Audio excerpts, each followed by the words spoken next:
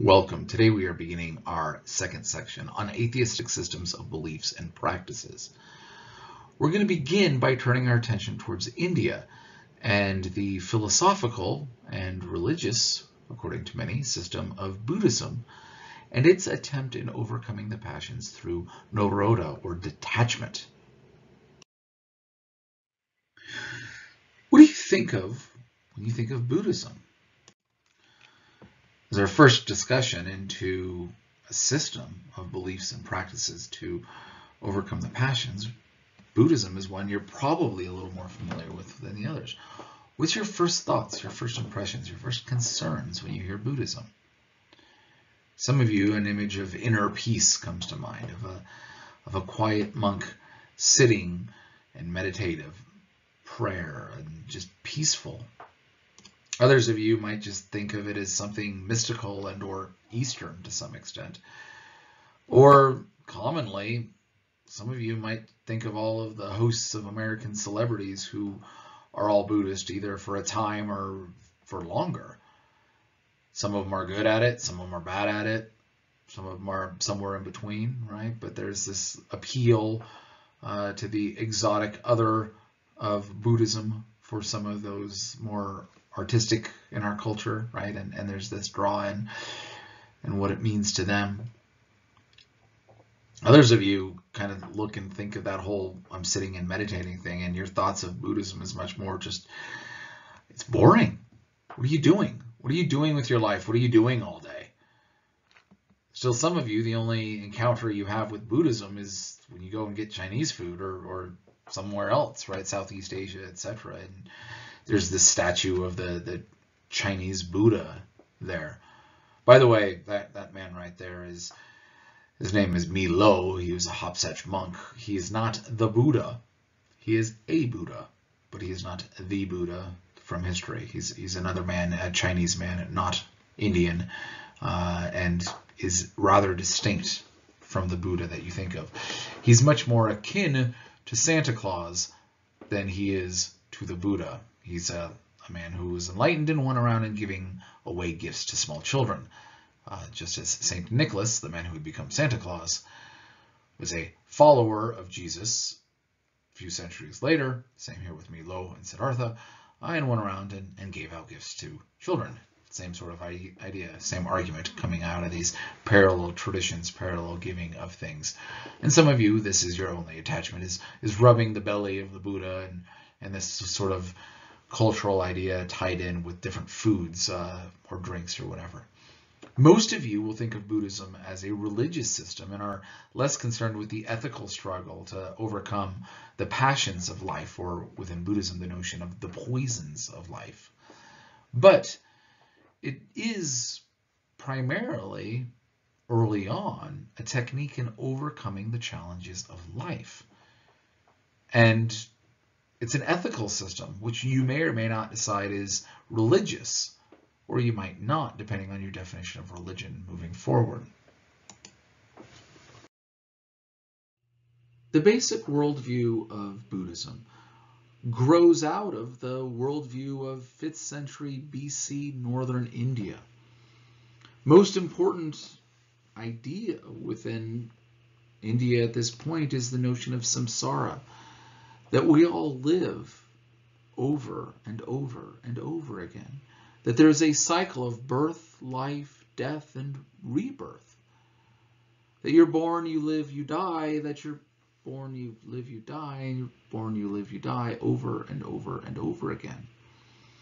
It's in many ways like being stuck on a carousel, that you might enjoy it once or twice, but after a while, the only thought and concern you have is ways of getting off. Buddhism addressed the reason why we're still on the cycle of birth, life, death, and rebirth with the notion of karma. Karma is this sort of equation that's done at the end. It's the moral balance sheet that exists for everybody. That after you're born and you live, when you die, you've done, generally speaking, more bad than good. Well, what happens to this debt that needs to be paid, this offering that needs to be absolved?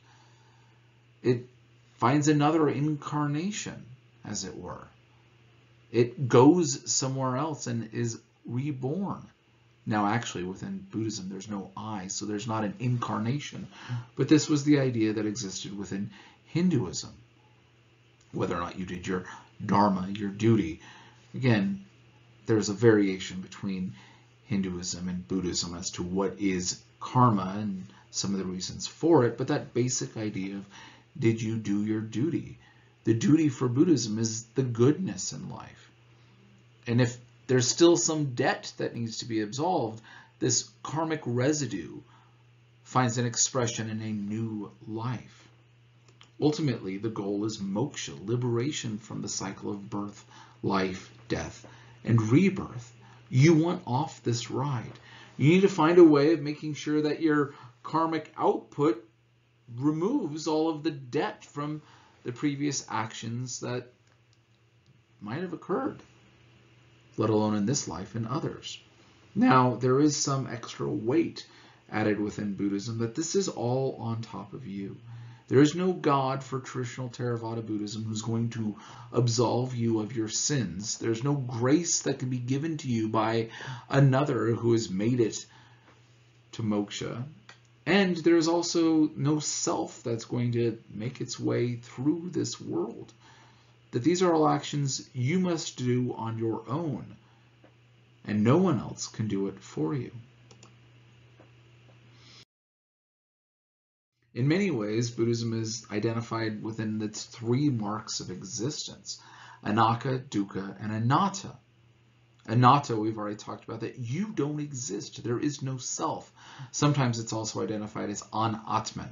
Atman is the Hindu term for self, and it ties in with metaphysical ideas of Atmanit Brahman, that I am everything and everything is me, Brahmanit Atman, and this sort of connection. And Buddhism rejects this idea, that there is no I, there is no Brahman who's there.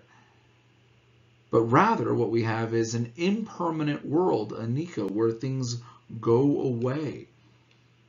And part of this is the loss that exists on notions of dukkha, that life is suffering. Now, why is it that life is suffering? It's because of the poisons that exist within our very life. The three poisons, the passions, as it were, that exist within Buddhism is desire, hatred, and ignorance. The three of these often feed on one another and grow and expand and control one versus another, but they're the reasons for all of the suffering that exists in our life. Our impermanent life that suffers, where we do not truly exist, are poisoned by desire, hatred, and ignorance. It's important to note, just quickly, that Buddhism wasn't the only game in town. It wasn't the only idea of trying to achieve enlightenment and escape during the time of Siddhartha Gautama. In fact, at the very same time, slightly before him, is a rival movement, another Hindu heresy, something else that rejects the system of caste, known as Jainism. Jainism is kind of an ascetic ideology that's sweeping through India and is less philosophical than Buddhism, and for that reason it was actually far more popular, even though it might not be something that's as familiar to you. Jainism is pretty simple. It followed a teacher called the Mahavira, the great leader, who abandoned everything, also a Kshatriya like Siddhartha was, wandered around naked as a mendicant begging for food before eventually starving himself to death and forging a world between this world and the next. It's fairly easy to follow if you accept the worldview of India at this time, the cycle of birth, life, death, and rebirth. It rejects caste, so everyone can do it, including the Shudras, the laborers, the lowly. You would follow, if you want to become a monk, the Mahavratas, the 5 great vows, which of including non-violence. You're not violent to anything, not even to insects. You're going to tell the truth. You're not going to steal. After all, why would you want anything? You shouldn't want anything. You're going to be celibate. Again, you're a monk or a nun, possibly, and that there's a large discussion too about women monastics of giants, of which there are some, but of only one sect. And non-attachment, non-possessions. You're going to have nothing. You're going to abandon everything. This is it. And this anyone can do. Buddhism becomes a lot more complicated. There's a lot of philosophy involved within Buddhism. And so Jainism was fairly popular and Buddhism was not. Buddhism begins during this period where Jainism is growing, where there's a challenge to the caste system, where renouncing caste seems of value. And a time when there isn't really a belief in the gods, even though they kind of exist, but they're also stuck in the cycle of birth, life, death, and rebirth, and they live a long time, so they're not to be envied or worshipped. And it begins with the life of Siddhartha Gautama. And we have a lot of different stories about the life of Siddhartha and his birth specifically. He was born somewhere around 563 to 483 BC in northern India, Nepal. He was born to a Kshatriya Hindu. Kshatriya is that caste of kings and warriors. His father was the king of the Sakya clan, or kingdom, or region. And it's said that before he had many previous lives, and you could read about these in what becomes known as the Jataka tales. Today, especially many Westerners approach them a little bit like Aesop's fables, where there's a moral to the story, and it's kind of fun to figure out who was Siddhartha. Versions of his birth will say that his mother, Maya, had dreams of white elephants with tusks, and this signifies good luck or good fortune. It's very similar to Native American plain mythology that has got stories of white buffaloes or an albino buffalo. That usually something fortuitous is going to come about as a result of that. It's also said, according to some accounts, that he was born out of the side of his mother and that she may not have experienced any pain. We also have other accounts that she carried him for exactly 10 lunar months and gave birth to him on a full moon in May. That she was walking in the garden and was captivated by the beauty of some flowering solid trees, and she reached for a branch and which bent itself down to meet her hand, and the pains of childbirth came upon her. And that she delivered the child while standing and holding onto this branch. What's interesting is not just all of that, but other accounts that will also say that he was born, and once he was born, he took 7 steps to the north and proclaimed, "I am the chief in the world, I am the best in the world, I am the first in this world. This is my last birth, there will be no further rebirth." And that he was already the size of a 6-month-old child. Now, the size of him is only slightly remarkable. Even more remarkable is the fact that he'd be walking and talking, and let alone picking a cardinal direction to do so. Newborns don't do that. But what do we learn?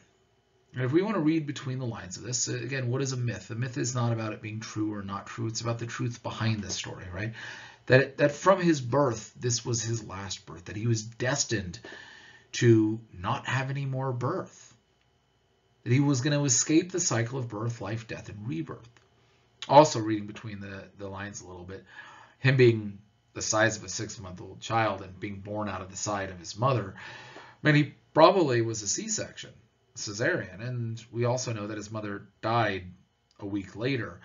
And so that also leads to that idea, because until fairly recently, C-sections meant you probably weren't long for this world. And so he was born and lived in a house where his mother was not there, where his father would raise him, that he would have the marks of a great man, and that he was destined, so to say, from his birth to be something significant. He was named Siddhartha, which means wish fulfilled, or he whose purpose is accomplished. Usually Buddhists point to the latter, although historically it probably meant more the first one. It was more along the lines of, woohoo, I have a male child, I have an heir, in all likelihood. His father, to want to know his importance, brought in wise men who looked him up and down and was going to say, all right, well, what is the idea? What is this man? What is his future going to hold? What is his destiny?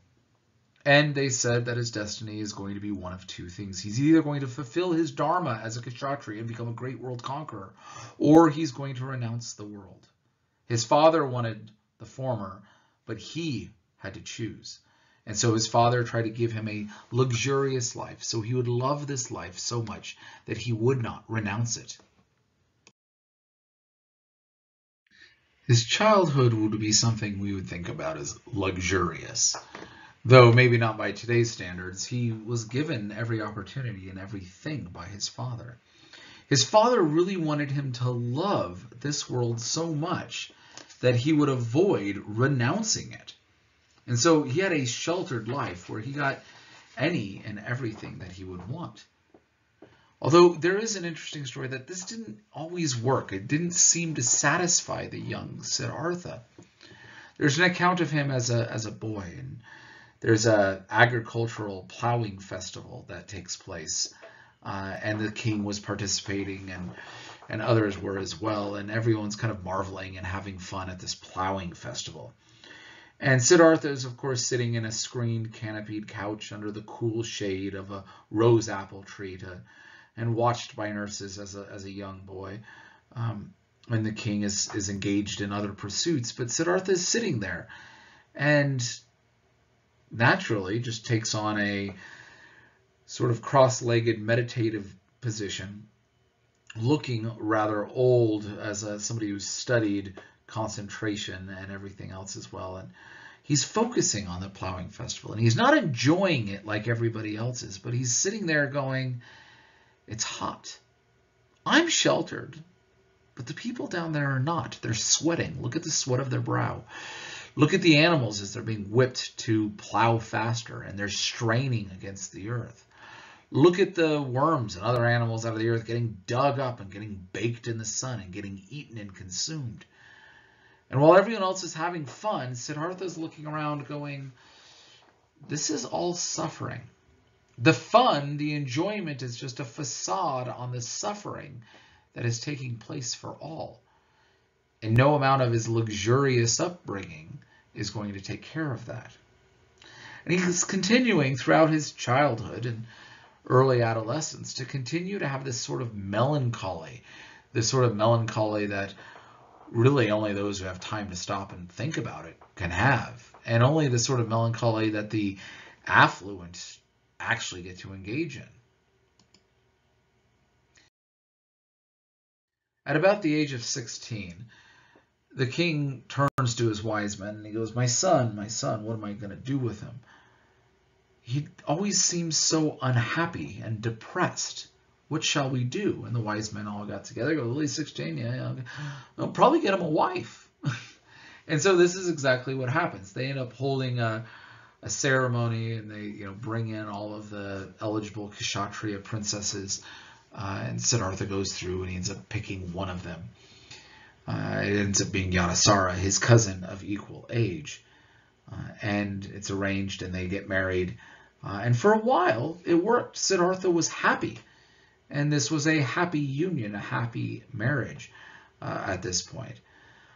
It takes about 13 years, and then she gets pregnant, and then she ends up giving birth. Now, throughout all of this time, even as a young man into his 20s and near 30, he still has a sheltered life. The king is still keeping him from wandering out and about, from just going outside of the palace grounds. Said that anytime that this wanted to happen, that the king would prepare the way, that he'd clear the roads, and some stories even go so far as that wilted petals off the flowers would be plucked out, so the young prince would only see the most beautiful. And this is his life. He would occasionally go for a walk, ask for permission, and everything was cleared out. This all changes on the day of the birth of his son. His wife is in labor, and Siddhartha turns to his father and says, I want to go for a walk. Well, many of the king's attendants are helping Yadasara. They're trying to prepare for the celebration of the child that is naturally going to come out as a result of that. But his father doesn't really tell him no. Doesn't know how to. He's given him everything. He doesn't know how to say no. And so he tells him, yes, all right, take your servant, your friend, and go out. And on this day, it's important for Buddhism because he sees what's known as the four passing sights. It's what changes the trajectory of Siddhartha's life. The first thing he sees is an old man. Siddhartha turns to his friend slash servant and says, hey, what's up with that guy? He's got white hair. He's making old man noises. What's going on with that guy? And the servant says, he's old. What do you mean old? Well, he's been lucky enough that he has lived a full life, and now he is old. And his body is beginning to break down, but he's been able to live this entire time. Really? Is this the only old man? No. Ideally, we'd all get to that spot. Like, your father probably looked like you when you were born, and you will look like your father when your child is your age. Huh. So we all get old. Who'd have thunk? Goes by and goes, nah, that guy, I don't like his noises. He's groaning, and it's not like the old man noises. It's something else. He goes, well, yeah, he's starving. He goes, really? Is this? Why is he starving? Well, there's times of feasts and famine, and times that we have more, and times that we have less, and this man doesn't have enough. Well, I always have enough. Yeah, well, you're the prince. Like, you're a little immune from some of these problems. Huh. Starving. Who'd have thunk? Then he ends up seeing a dead man or a decomposing body, depending on the account. And he goes, now, I don't know how that guy can sleep. Well, what do you mean? All of the people wailing around him, all the noise. Like, how is it that this man can sleep? He goes, well, he's not asleep. He's dead. What do you mean dead? We're all going to die. When? I don't know. All of us? Yeah. I'm going to die? Yeah, you're going to die. My child who's yet to be born or being born right now is going to die? Yeah. In fact, do you know where your mother's been your entire life? No, where? Dead. We all die. That's part of life, is death. On the way back, they encounter a wandering mendicant, and he turns to his servant slash friend slash servant and says, what's up with this guy?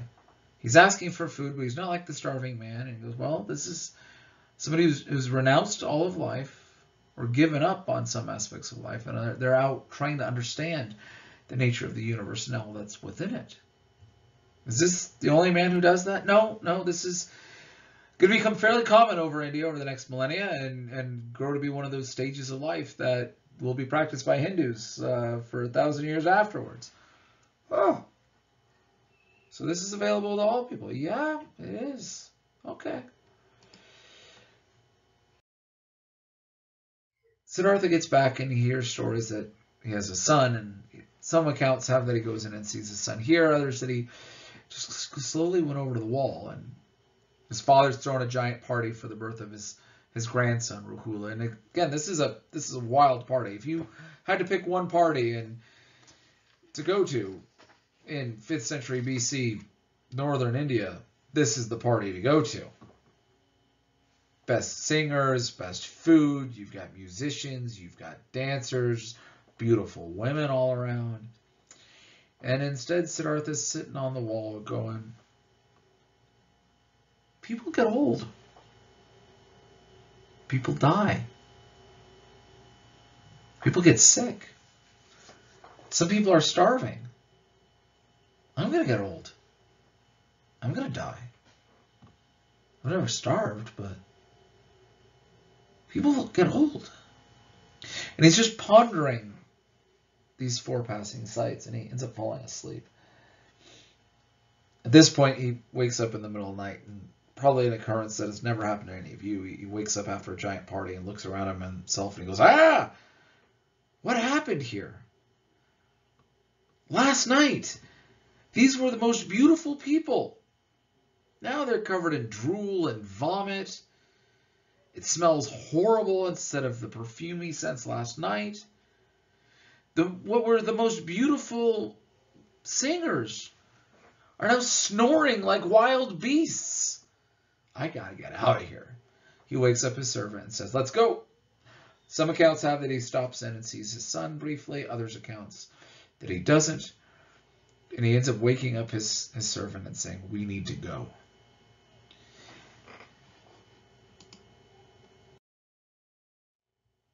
At this point, he goes out to the edge of the grounds, and he has what's known as the Great Renunciation. He renounces the world. He renounces his caste, his wealth, his property, possibly saying, "I'll come back after I have everything figured out." He cuts his long hair, takes simple clothes. His horse even wants to go with him, but he tells him he cannot take his horse, and his horse right there dies of a broken heart. So sad.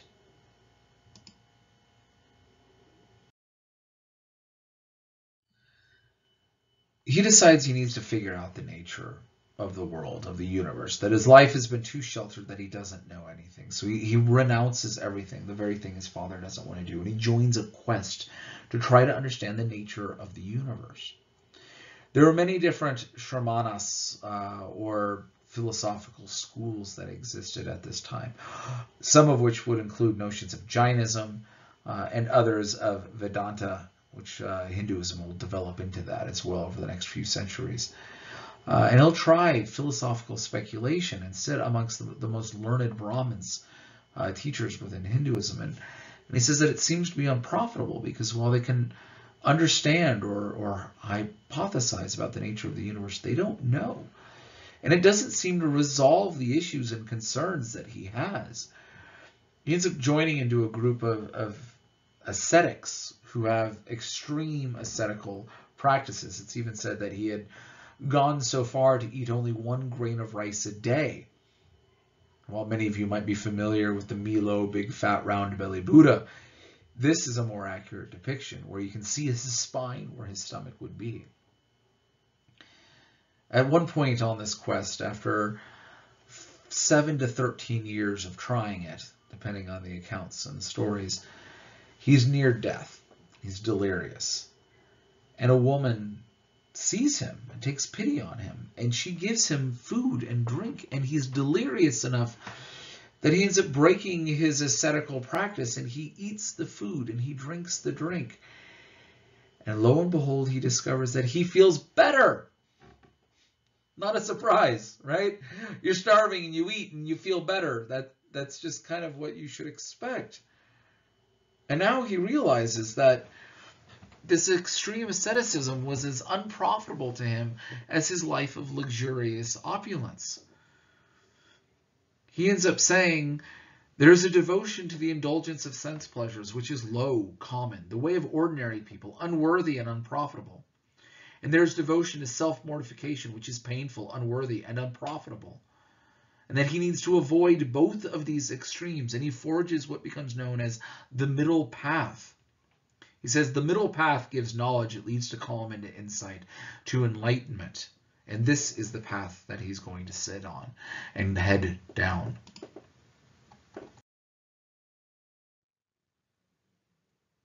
It is here that Siddhartha sits underneath what's known as the Bodhi tree. And he decides he's going to stay there until he achieves enlightenment. And here he's tempted by the devil, by illusion, by Maya or Mara, depending on the language that you're getting it from. And here he's tempted by the devil's daughters, the 3 poisons: desire, hatred, and ignorance. And he does battle with them, and he rebuffs them. He realizes that they are vain and are not profitable. And after this wrestling with the devil and defeating the devil's daughters, he emerges the Buddha, the awoken one, the one who is enlightened. Other titles that will be attached to him are the Sakyamuni, the sage from Sakya, or Tathagata, he who has passed through the gates of understanding. That this becomes the goal, to overcome the poisons, the vices, to overcome illusion, and to forge a middle path between these extremes.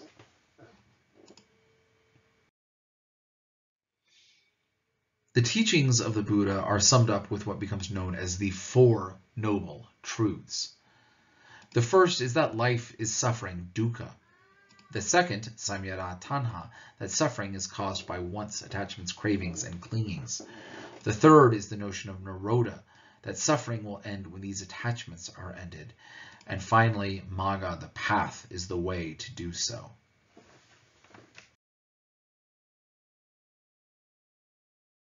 First of the Four Noble Truths is dukkha, that life is suffering.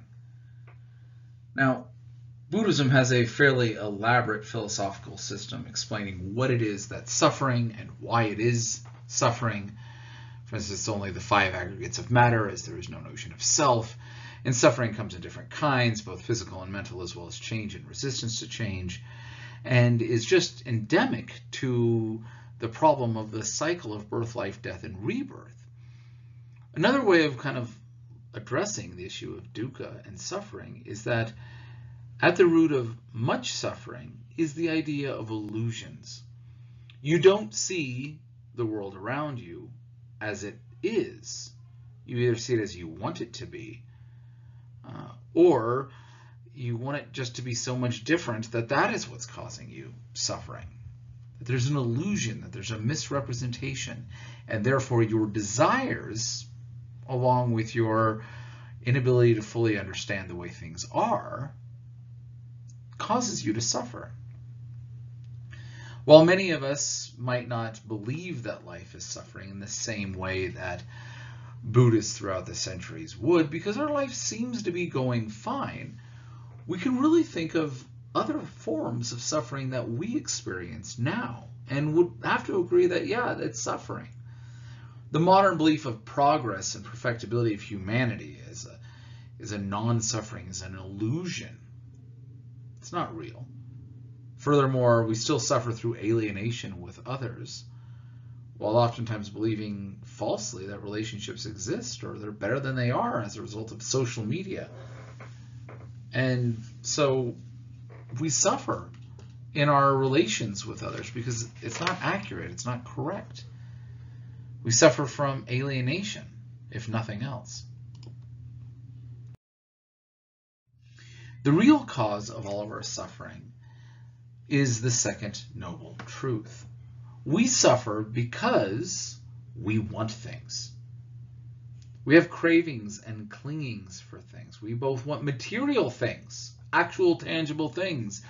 You want more money. You want a newer car. You want a bigger house. You want more toys. You want more food. All sorts of different examples. You crave for ideas of self, for being, status, career, family. You want people to look at you and marvel at you. There's also occasionally even craving for non-being, that you want to be alone. Leave me alone. You want some forms of suicide. We'll take an exact form of this as well. Maybe a bit extreme, but it's there. Some people also cling to rules, right? This is the way things have to be. Here's the rules, and you're following the rules, or you're breaking the rules, and therefore that's going to divide that in one way or the other.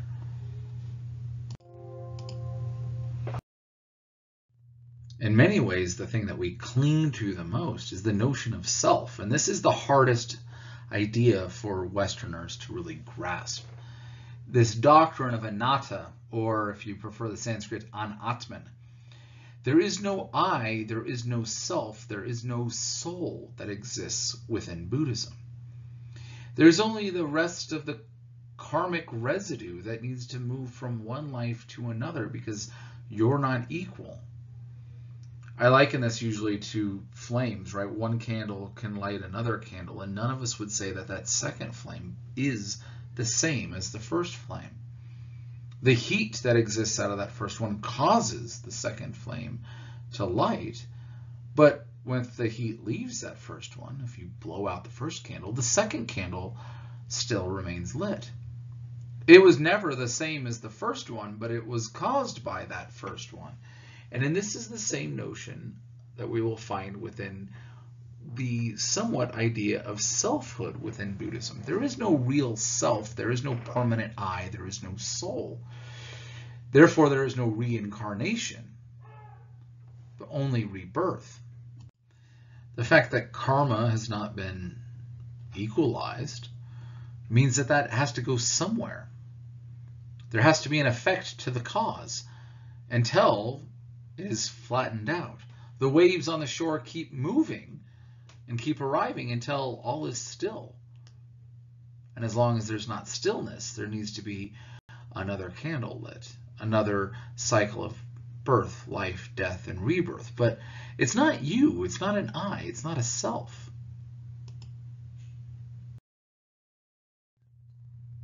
What we're wanting is to get an equal lines on the karmic equation, where your good and your bad are done. There's not too much push and not too much pull. Good actions, generally for Buddhism in the most generic sense, produce good karma, and bad actions, bad karma. The theory of karma is a theory of cause and effect. It's existent like gravity. It's a natural force of the universe. It's a natural law that has nothing to do with justice or reward or punishment. It's just like gravity doesn't care if it's helping or hurting. Karma is the same thing. Now, it's said that an arhat, an enlightened being, does not produce karma because he doesn't have the idea of self, and therefore there is no longer any rebirth. Now, I know some of you might be thinking, well, I've heard of, reborn bodhisattvas who are also enlightened beings. How does that work? And the answer is we're starting to move into different variances of Buddhism and different teachings and different arguments. So that's its own long conversation to have. But the general rule is that it doesn't. What we're really seeking after is the notion of Nirodha, the cessation of dukkha, the end of suffering. Suffering will end when these attachments are ended. This is the extermination of thirst, the absence of desire, the ultimate, the absolute, the annihilation of the perception of self. This is not a Christian or even Sikh notion of heaven where there's a God and a self that's going to unify within God. Rather, this is moksha. This is liberation from the cycle of birth, life, death, and rebirth, that it is obtained in this life and is present now and moves forward. There is neither perception nor non-perception, neither nothingness nor somethingness. You are there, but there is no you, because there is no self. There is not the result of anything, of any actions. It's neither cause nor effect. It's seen as the truth. Now, what's the difference between moksha, liberation from cycle of birth, life, death, and rebirth, and nirvana? The answer is pretty much the same, but one smells of teen spirit. Or, more precisely, nibbana is the Pali to moksha, the Sanskrit. But, I like the other thing more. I like my joke. I'm going to keep using it regardless of what happens, because sometimes you tell jokes for yourself. The way to get there is known as Magga, the path. The way to attain enlightenment is to follow the eightfold path as set forward. Neither asceticism nor the pleasures of sense or philosophical wisdom. It's this middle path that's going to be done. The eightfold path is broken up into 3 different sections. We have the Panna, those dealing with wisdom, right view and right thought. Sila, your rules of morality, right speech, actions, and livelihood. And Samadhi, right effort, mindfulness, and concentration. We really need to look at the eightfold path, not as a 12-step program with a handful of less steps, but rather as spokes to a wheel. This is usually the way that it's depicted, as in this wheel. And the idea is that you're going to be working on all of them at the same time. It's not move on from one to the other, but you slowly build out the strength of each of these spokes until the wheel can turn. The first of these spokes that we will address is right view. This is understanding the way that the universe is. From the Buddhist perspective, it's very clear. It's the Four Noble Truths. It's the Eightfold Path, of which this is the first one. It's also acknowledging that there is no self, that there is no God, and there is no grace, that you must do everything on your own, that you are stuck in the cycle of birth, life, death, and rebirth. And the best thing is to leave this cycle of birth, life, death, and rebirth, not simply improve the next life. The second is right thought. This would be thoughts of renunciation, detachment, nonviolence, and love.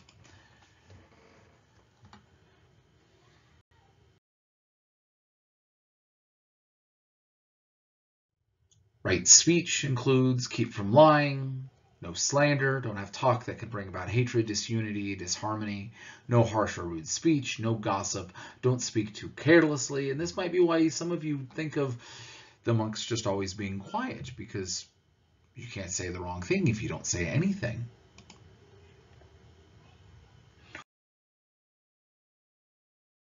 Right action is the next, and this includes the 5 precepts. I know it seems like we're doing a math equation at this point. In the 4 Noble Truths, we have the Eightfold Path, and in that we have the 5 precepts. Yes, I know. These are don't steal, don't lie. Technically, this doesn't belong in speech because it's don't deal dishonestly, don't have unfair or lying scales. Don't kill. This is why Buddhists should be vegetarians. Don't take intoxicants, and don't engage in sexual misconduct. Right livelihood naturally follows the right action. Generally, the idea of right livelihood is you shouldn't make a living in any way that can harm any living thing.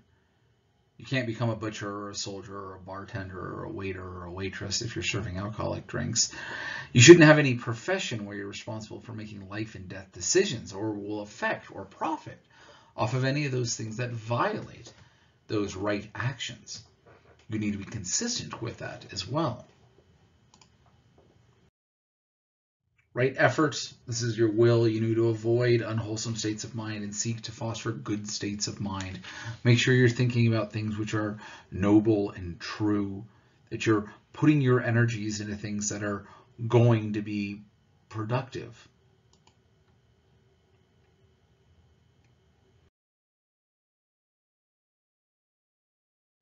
Right mindfulness, this is also sometimes identified as right attentiveness.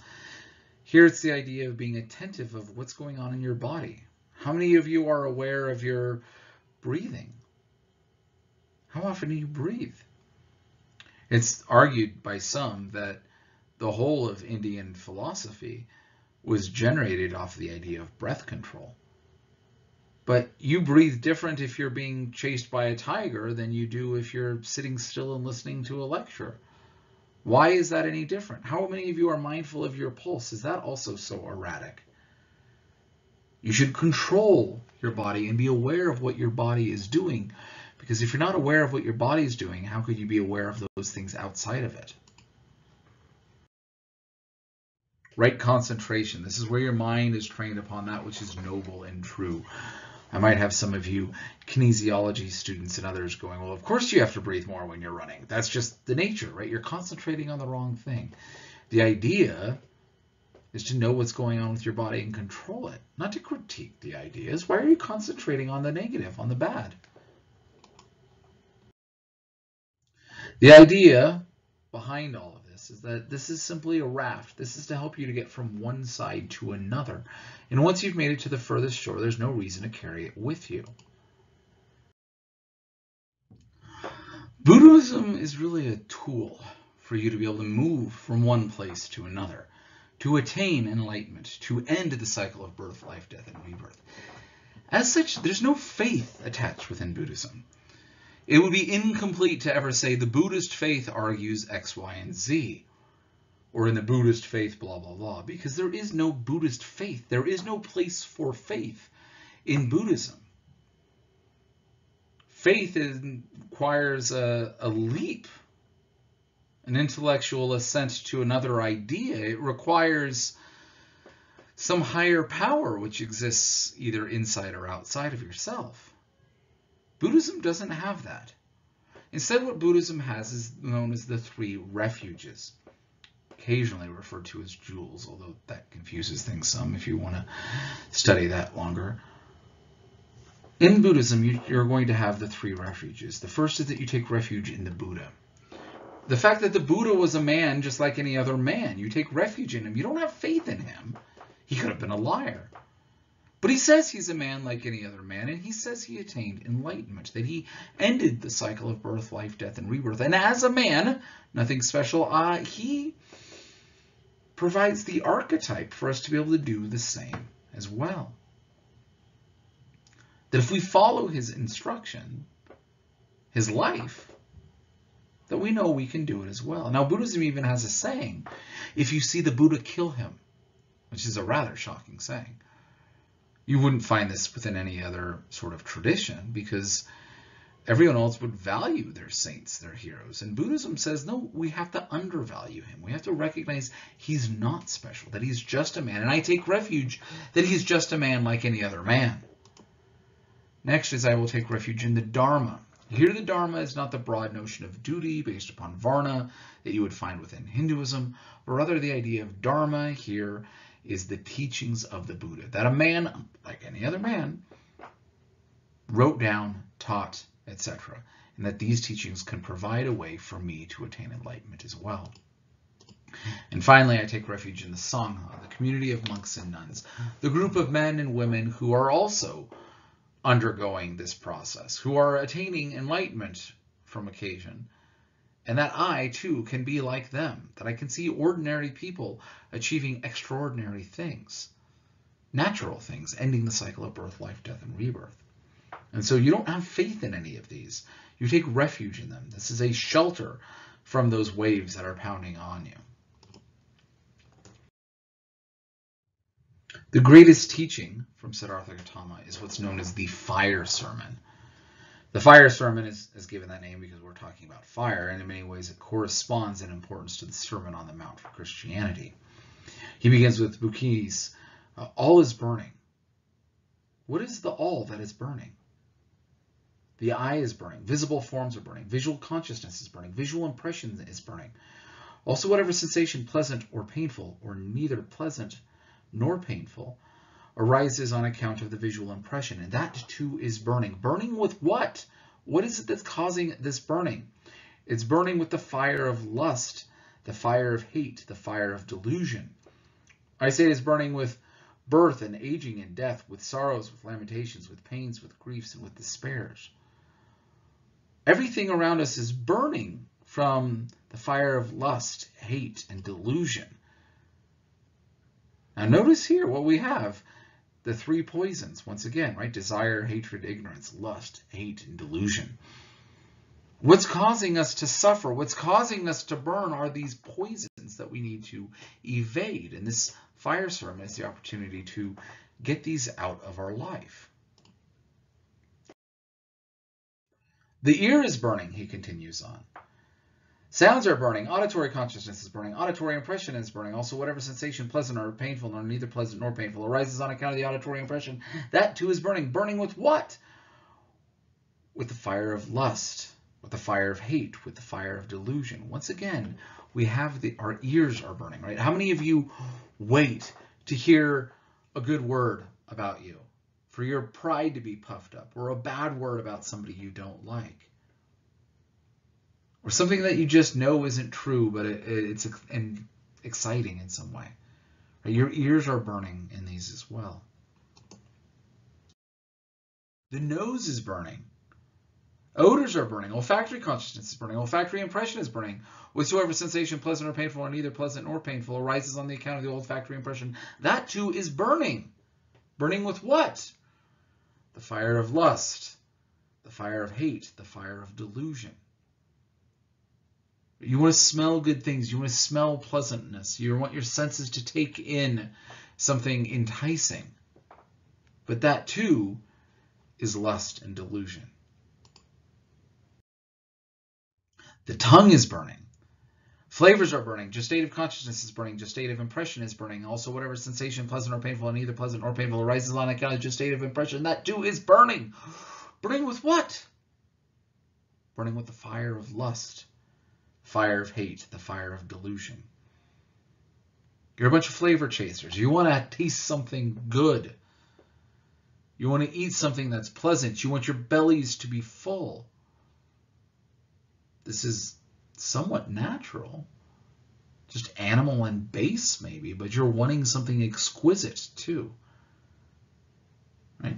This is lust. You're wanting more than you should have. You're wanting to be deluded into something being extra important. You even have hatred of somebody else wrapped up in that. Hopefully not, but right, this becomes all wrapped up within these ideas. The body is burning. Tangible things are burning. Tactile consciousness is burning. Tactile impression is burning. Whatever sensation, pleasant or painful, neither pleasant nor painful, arises on account of the tactile sensation, that too is burning. Burning with what? The fire of lust, hate, delusion. Our bodies are burning. We are destroying ourselves because we're wanting more. We're wanting good sensations, and we're chasing after the positive in our minds, the pleasing, the enticing, and not what's truly good.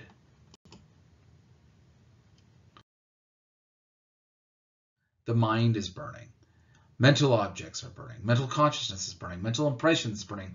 Also, whatever sensation, pleasant or painful, neither pleasant nor painful, arises on account of the mental impression, that too is burning. Burning with what? The fire of lust, that of hate, the fire of delusion. I say burning with birth along with death, with sorrows and lamentations and pains and griefs and despairs. How much of our time do we spend thinking about what we want, about who we hate, about delusional things that we know aren't true? So what is it we should do? How do we end our mind, nose, eyes, tongue, ears burning? How do we set ourselves right? He said, listen, noble disciple, who sees things thus becomes dispassionate with regard to the eye, becomes dispassionate with regard to visible forms, becomes dispassionate to the regard of visual consciousness, becomes dispassionate with regard to visual impression. And whatever sensation, pleasant or painful, neither pleasant nor painful, arises on the account of the visual impression with regard to that, he too becomes dispassionate. Becomes dispassionate with regard to the ear, the nose, the tongue, the body, the mind. Becomes dispassionate with mental objects. Becomes dispassionate with regard to mental consciousness. Becomes dispassionate with regard to mental impression. And also whatever sensation, pleasant or painful, neither pleasant nor painful, arises on the account of mental impressions with regards, that too he becomes dispassionate. The argument from Buddha is that you should be dispassionate to everything. No longer care. No longer put yourself into it. No longer desire. No longer hate. This is what you're supposed to do. This is the way that you go past always wanting to hear a good thing or smell a good thought or see something beautiful, is to not care one way or the other. He says that being dispassionate, you become detached. Through detachment, you are liberated. When you are liberated, there is knowledge that you are indeed liberated. And you know that your birth is exhausted and your life has been lived. What has been done is done, and there's no more left to be done. This is what you need to do.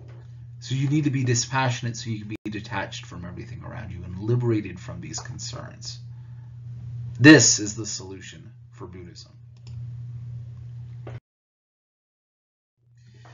There's also what's known as the parable of the piece of cloth, which adds to this.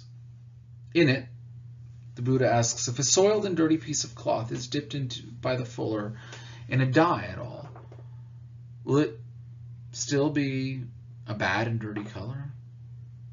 Yes, why? Because it's not clean. It's dirty. Even so, he says, when the mind is impure, a bad future must be expected. Now, conversely, if a perfectly clean piece of cloth is dipped into the dye, will it be beautiful and clean in color? Yes. Well, why? Because it's clean. Even so, if your mind is pure, a good future life must be expected. You need to purify your mind and your desires, and all of the rest of it then will become clean afterwards. So what are the mind's impurities? What do we need to get rid of? Well, there's a whole host of things that are listed out, right? You need to recognize an impurity of the mind and abandon it, be it pride or jealousy or anger. If it's deceit, whatever it is that's making you think something that isn't the case. It's an impurity and it needs to be gotten rid of. This becomes the next thing you need to do. You need to cleanse your mind from the impurities that you have, so that way you can be clean after you are died, after you are immersed in this. Otherwise, you still hold on to that stain. It says the result, when you have abandoned these things, recognizing it as an impurity of the mind, you will find serene joy, satisfaction, and the enlightenment. The Blessed One, he says, is worthy, perfectly enlightened, endowed with knowledge and virtue, happy, knower of words, matchless tamer of men, teacher of gods and men, awakened and blessed. He finds serene joy in the Dharma and in the Sangha. Right? If indeed you're able to cleanse yourself of this, you will take refuge and joy in the Buddha, the Dharma, and the Sangha, the three refuges. You will have serenity of mind and joy moving forward because you are not wrapped up with notions of rancor or hypocrisy. There's no arrogance or haughtiness anymore, and that's going to allow you to be joyous.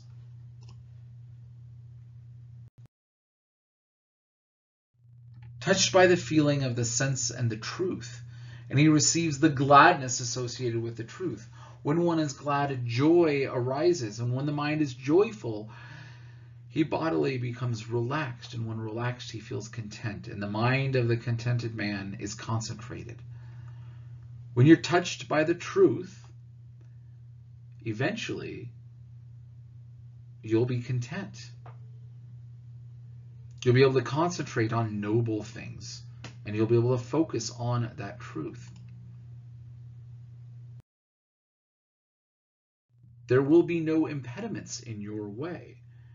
Just as a soiled, dirty cloth plunged into clear water becomes pure and clean, or as gold passed through the furnace becomes pure and clean, even so those who reach this state in virtue, in mental discipline, and in wisdom may partake of the choicest rice, with all manner of sauces and curries, and it will not be an impediment or harm to them or to this spiritual life. There is a lower, and there is yet a higher stage. Deliverance lies beyond this realm. You need to be bathed internally. You need to be clean. Your mind needs to cleanse every other thought. Birth is also exhausted. The holy life has been lived. What else has to be done? There's no more to be done on this account. So once you've cleared yourself out of all of these impediments, once you don't desire anything, if you have those good luxury things, it's of no avail, it's of no account. You've cleansed yourself, you've bathed yourself, and your birth has been exhausted. There will be no more birth. This will be your last birth.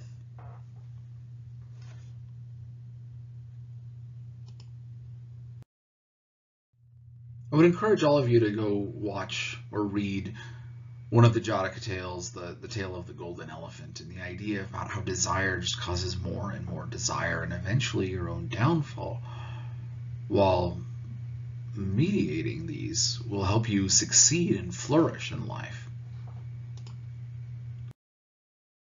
So what has this section told us? What has Buddhism taught us about what's ethical? What constitutes a good life, a life of dispassion? About what the passions are, and looking at these three poisons, how to overcome them, and even why we should overcome them.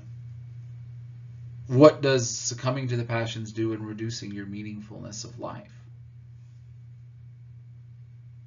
What has this system told us that we're able to take from it? Do you want to be dispassionate is another great question. Is this something that's good for all the time or just some of the time? And would it work only some of the time? So these are the questions that you should kind of ponder about at this time.